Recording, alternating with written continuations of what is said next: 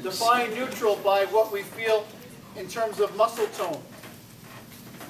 Dynamic neutral, neuromuscular neutral, that kind of a concept. So we're going to make believe our fingers are EMG electrodes.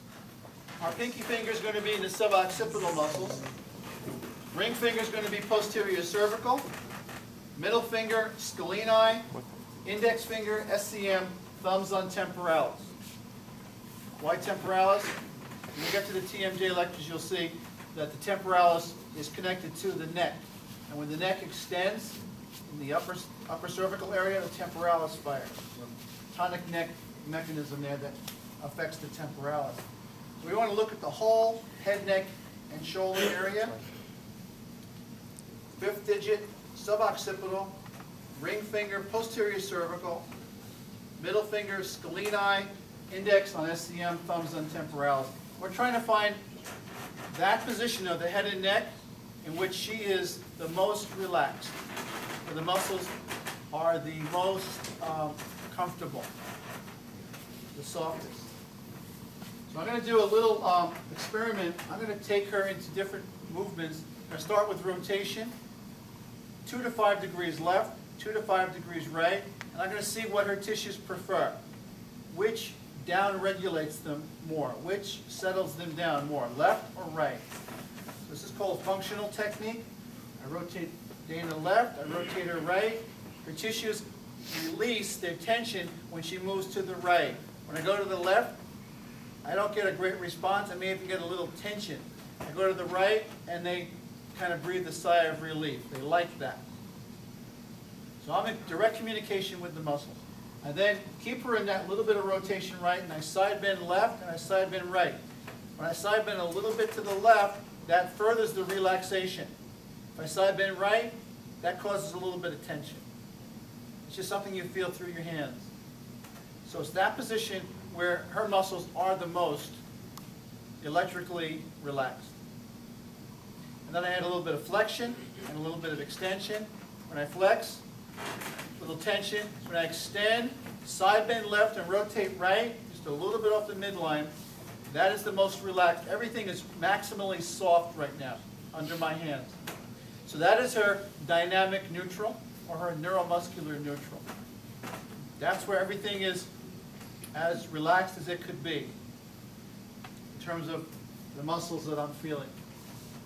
I do this because when I do the traction, I want the least amount of resistance possible. I don't want her muscles fighting me. I don't want my pull being opposed by her muscles and she's caught in the middle. So I try to turn everything down, turn it off as much as possible, and that's my starting position. So from that position, I call this the adjusted axis, head, nose, and chin. I'm going to do my manual traction through that axis. And I'm going to hold, and we're going to go back now to the Kaltenborn grades, grade 1, 2, and 3.